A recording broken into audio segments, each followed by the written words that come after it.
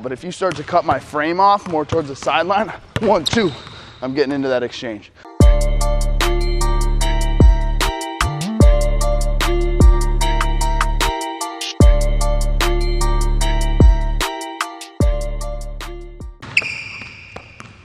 Okay, now let's walk through this. So guard me for a second.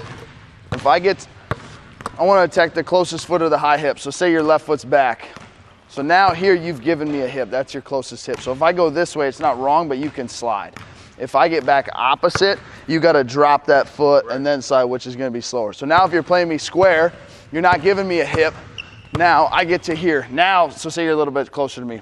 Now, if you drop that foot, now I got to make a decision. Do I have space to get to that side? Right. If not, don't move. I want to get my left foot to your left foot. From here, you can't slide anymore, so you're going to cross that foot over. Now, because you've crossed over, you're not explosive back this way. Sure. You have to take one more step. Boom. So now I have space. Does that make sense? Right. So going about half speed, I'm here. I get you to cross that foot. Now I have space because I have you going away. Does that make sense? Yeah. So if you're crossing over towards the baseline, I'm good here with the ball. But if you start to cut my frame off more towards the sideline, 1, 2, I'm getting into that exchange.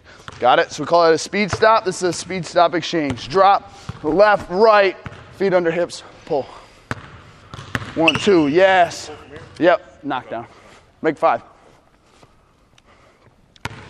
1, 2, good, D. Yeah, there we go. Push, 1, 2.